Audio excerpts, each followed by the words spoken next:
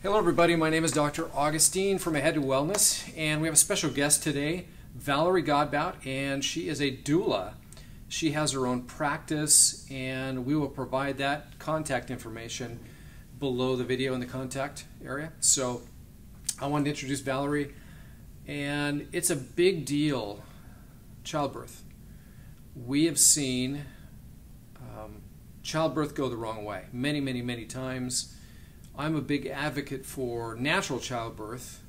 Me, myself, we've had 3 children, not me and Valerie, but me and my wife have had 3 children. And we had all 3 of them at home. We've done natural childbirth. It's been a phenomenal experience as opposed to a life-changing, stressful, massively horrible event.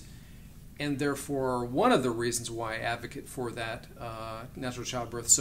But I wanted to introduce Valerie to you because I'm going to ask her some questions just to inform you about childbirth in general, and what is a doula, and what is a midwife, and all those good questions. So, Valerie, tell me, what is it? What is a doula? What does a doula actually do?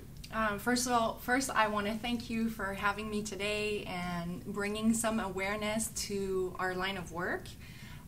Basically, a doula is someone that give you informational, emotional, and physical support during the childbearing time, so before the baby arrives, during the whole labor, and then some hours after the baby is born. Nice. So what brings you to becoming a doula? Why did you want to become a doula? I myself had 4 children, and my first 2 experiences, they weren't the best. I went in taking some classes, but I wasn't as educated as I thought I was, and I kind of gave the nurses and the medical staff, I thought they were going to be there to advocate for me and really help me to have a natural childbirth, but that didn't happen, and I found out that I should have had somebody else there to help me. I did have my husband and a friend, but knowing now what I know that my birth would have been very different if I would have had a doula there. We kind of have some tricks in our little bag, and we can help labor keep moving along and avoid some of the complications, maybe. Yeah, complications, or even some of the medical staff, what they want to speed things along. There's different things that we can do to help labor to restart or keep moving as they're in the hospital. So childbirth isn't a disease, right, that needs to be in a hospital? Is that correct? Yeah, exactly. Right, so you can do it quite well. In our case, when we investigated initially, we were watching a program that was called A Baby Story, and every episode that we saw was a woman screaming and shrieking and sirens and hospitals and doctors, and it was terrible. And usually today's statistic is that 1 in 3 hospital births end in C-section.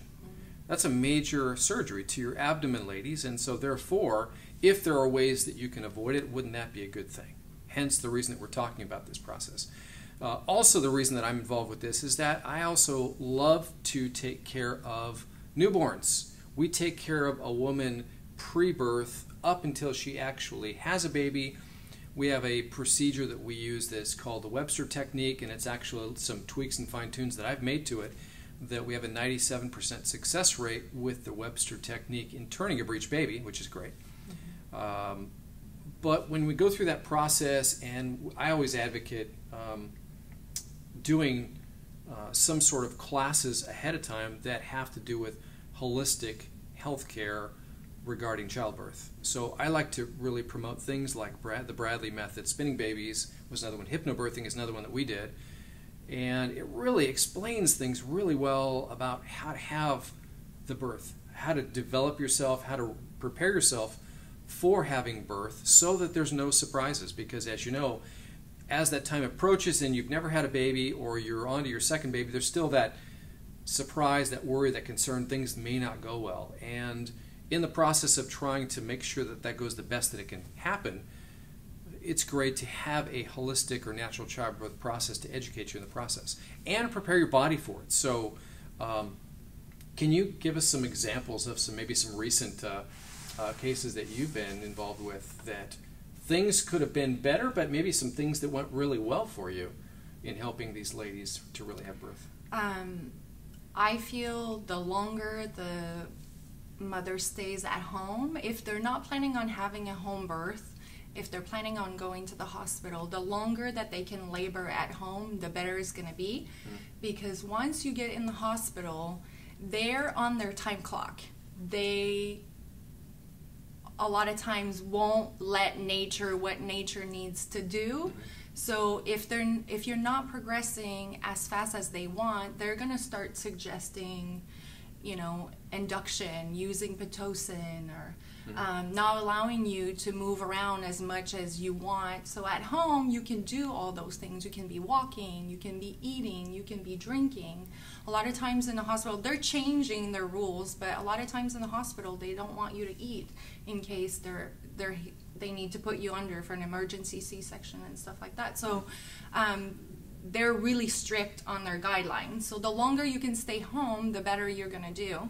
And once you're in the hospital, sometimes just a transition will slow down labor, but once you get in there, to ask for, a hip lock instead of being hooked up to an IV so that you can move around. And same thing, monitoring intermittently, not having the monitor on at all time. Being able to walk is like one of the main thing, right? Allowing gravity to do what it needs to do, basically. Right. Yeah. See, that's wonderful, because I've been in practice for 30 years, and I've seen a lot of women who have been through childbirth horribly and have all kinds of terrible stories. And so I always talk to patients, and it's interesting, the patients that I've seen over the years, and then it's been so they've kind of grew up to that stage where they're moving into having children. When they do have children and they're trying to think about doing it more of a natural way, because here's the problem, is that hospital births typically, 1 in 3 chances of ending in C-section. That's not really good. Major surgery. The complications, you go into the hospital, they immediately put an IV in, which tends to dilute your pregnancy hormones. That's not good. Slows up the labor process. Laying on your back, right, putting all that pressure and weight onto the arteries that are supplying your uterus to create the contractions, that's not so good. As you know, going into a hospital setting tends to make you more stressed out anyway. Therefore, you absolutely need somebody like Valerie to try to calm you down. But I've just seen the patients that have been taken care of from a chiropractic perspective, neurologic perspective, throughout the process of pregnancy, as well as we talk about guidance and information on nutrition and diet and exercise, sleep, reducing your stress. All of those things really do matter, ladies. And it makes all the world when it comes to be that time. And this is one of the things that I had mentioned too. Try to absolutely do everything as long as you can. Stay at home as long as you possibly can. Therefore, that the doctor can just be like a catcher. Just catches the baby just as you go into the hospital, if you have to do it that way. When we had our babies at home, it was absolutely amazing. We had a fireplace, we had our fire going, we had our dog there, we had some nice music on. It was just totally relaxed and pleasant and calmative, and guess what happens? The baby comes, right? So ladies, if you can get yourself out of the way and let your body's design do its job the way it was designed to, it's amazing what really happens. We had a birth plan, and certainly on the side of that, the home births, you have a birth plan. And built into your birth plan is something where you can have a pre-admittance to a hospital, just in case. Also, it's nice if you're a midwife. What's the difference between a doula and a midwife? Can you talk about that? Yes. So a midwife is actually can play the role as a doctor, so they can deliver the baby, they can do pelvic exam, they can see how far along, they can monitor with the stethoscope, they can listen to the heartbeat. So a doula doesn't do any medical intervention. We don't do any pelvic exam. We're basically waist up. So it's really for emotional support, physical support. We're really the person. Our main concern for us is the mom, and we're the only one in the medical team that is actually there just for the mom, because everybody else in the setting is there for the baby. I mean, for the mom also, but their concern about delivering a healthy baby, and we're concerned that her experience will be amazing, that her memory of her birth will be everything she wanted, even if it didn't go as planned, even if she had to sway away from her original plan. Well, we're there to comfort her the whole way, like, you're doing a good job and you're going to see your baby soon, and relax and breathe, you know, working with the contraction and just really helping her be in that moment, one contraction at a time. And just, wouldn't you also agree that in the moment when she's having contractions, she obviously can't think as clearly as, say, you could. Sometimes just you're overseeing it all and saying, you know what, and you could speak to her gently, softly, that maybe she should consider doing these things, all for her benefit, and certainly not to speed up the process, because obviously hospitals run on schedules. They're all on schedules. And so, therefore, I think Valerie's advocating for the best benefit for both you and the baby. So, doulas are awesome. You ladies really have to consider using a doula. So, we're going to do probably a series of these, because it is so important that you guys have an awesome experience and have wonderful, healthy babies, as opposed to the babies that are born and they have ear, nose, and throat infections, and they have a whole bunch of horrible allergies, and you're always the pediatrician. The patients that we see, the ladies that we see who've had childbirth, and we've taken care of the mom, we've taken care of the baby, guess what? They just don't have any problems. Everything tends to be fine with them. They're not always at the doctor, and they're not antibiotics and tubes and all the things that go along with that mess. So follow us on this process and on this journey, and you would learn a lot of great things. Valerie, I'm so excited that you're with us. This is going to be a fun ride, and we want to provide you with the tools necessary to have awesome childbirth. Yes, birth the way you want. Exactly, right? Exactly. Anything else you want to add?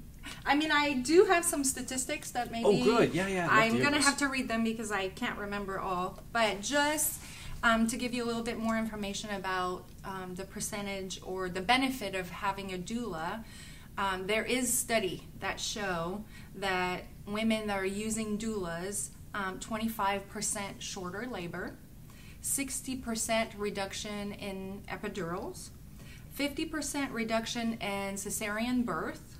That's huge. That's huge.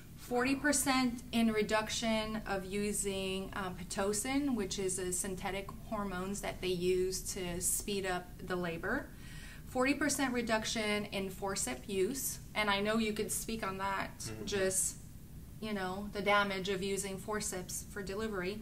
30% less requests for pain medication as well. So all these things are just benefits of having a doula. Even if the doula is just sitting there not even doing anything, there's benefit of having that calm presence in the room.